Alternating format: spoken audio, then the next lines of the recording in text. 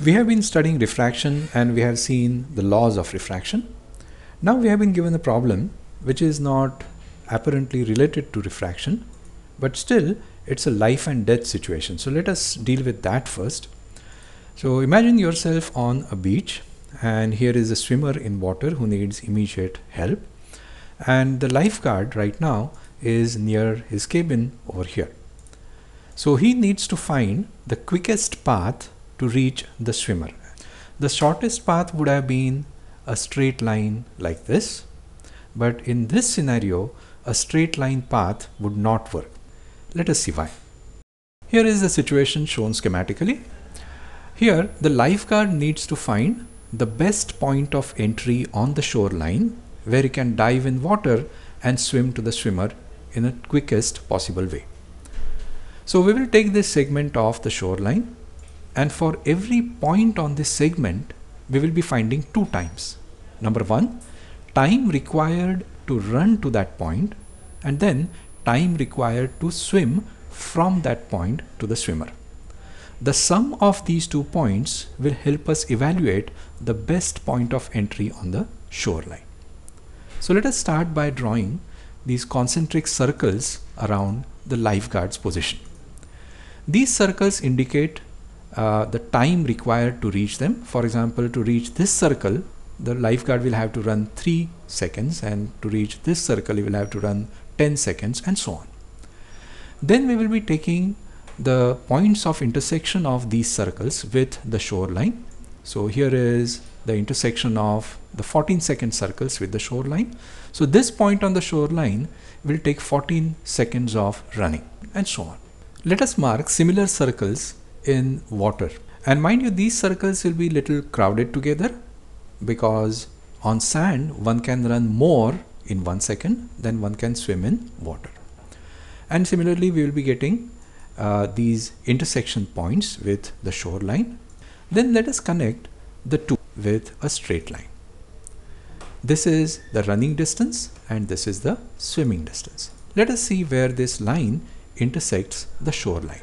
The running time will be 19.5 seconds and the swimming time would be 54.5 seconds.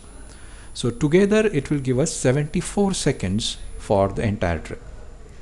Now imagine the lifeguard decides not to run in a straight line, but to dive into water a little to the left, say around this point.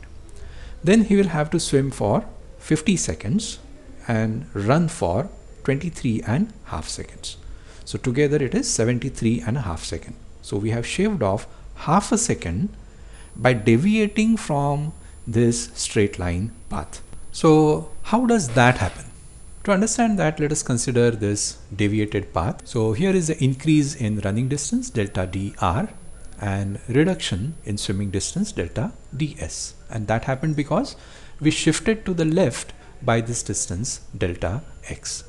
You would realize that this angle, let's call it I, is same as that angle or very close to it. Similarly, this angle r is pretty close to that angle over here.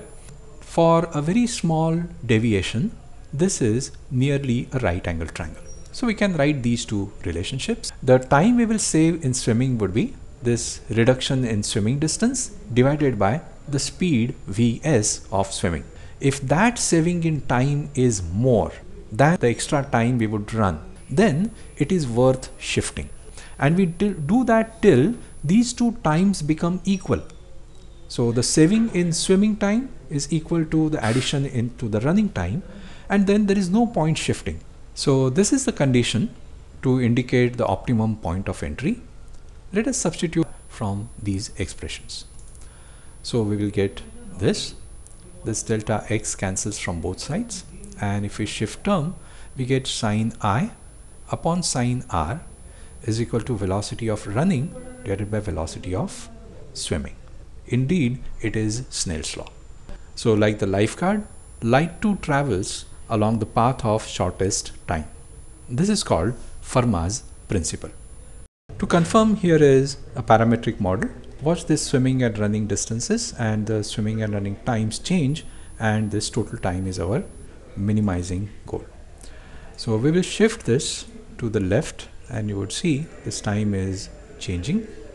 You'll keep shifting it till a point where it becomes the minimum. In fact, I know the solution, so I will change this running distance to 40 and the total time becomes 15, the minimum.